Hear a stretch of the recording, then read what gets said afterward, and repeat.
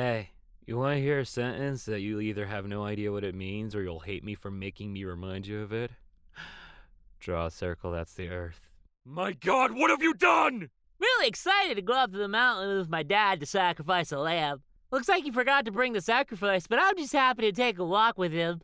Hey, OP, any updates? Hey, OP? Master post of fish names I really like. Delta Smelt, Boops, Sweet Lip Emperor, Wahoo, and Slippery Dick. Well, I could say it's a fish. Heart Reflection Kingfisher. Jesus, I thought those were its legs. Making my way downtown. Honestly, the concept of doppelgangers is scary, but if I saw myself, I probably wouldn't be that terrified. Like, I know she can't run for more than 3 minutes straight. I know she can't do basic maths. She's not gonna do anything. She doesn't even know what day it is. Self-depreciating humor at its finest. Get yourself some Ham-Belperherger. I'm high and this killed me. Dude, this knocked me back into a high just to kill me. Reblog if your URL represents who you really are. I am really Putin's girlfriend. Then we have a problem. I can explain it.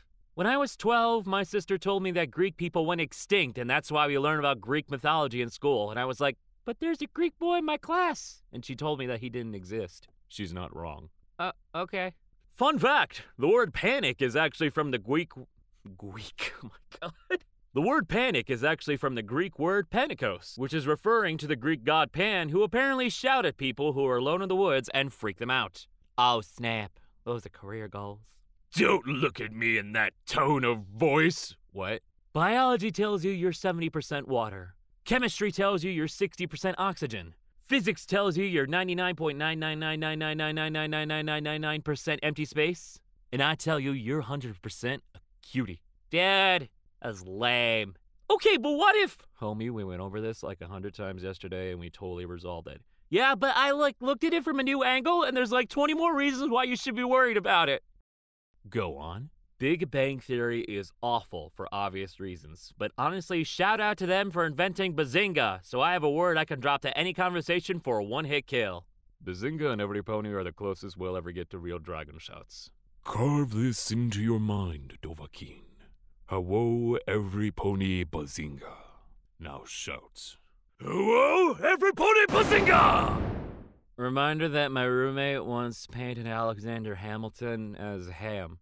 Well, now I'm just sitting here imagining Helpless, but she's holding Ham Hamilton the entire time. Total Drama was way ahead of its time. It really was. Okay, campers, I heard from an anonymous source that somebody told the government we're going to storm Area 51. Not cool, dudes. Paladin, when you're kind of feeling cleric, but also want to stab. Sorcerer, when you want to be a caster, but you don't want to be a nerd. Bard, when you've never made a decision in your life and you don't intend to start now. Warlock, when you're not quite ready to admit you're into cryptids like that. Druid, when honestly you'd rather be on the floor petting the DM's cat, but they made you play and this is the best thing. You guess.